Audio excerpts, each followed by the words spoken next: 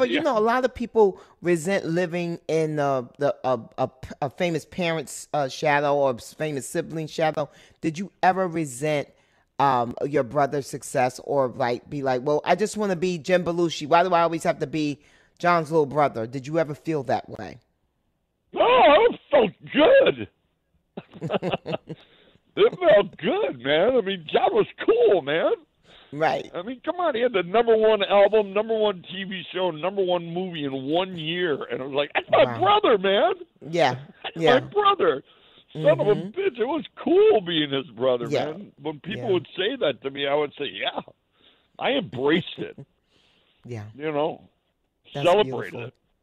Mhm. You That's know, I mean, because beautiful. as much as I'd love to be as talented as my brother John, I'm not. I'm just another Yeah. actor out there. I look at John Mhm. like I look at John like a shooting star.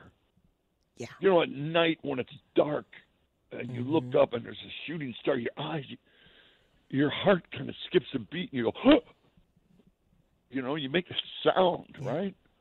And Mhm. that's, for me, that's what it was like watching John. You know, it was like, oh my God, he's so Wow. funny. That is so funny. And I Wow. consider myself one of those stars that are out there every night. You know, once in a while when it's really clear, you can see it and it kind of pulses a little bit. And then Yep. maybe another night you don't see it. So I'm always there, Yeah. you know, but I'm Mhm. still there, you know. Yeah.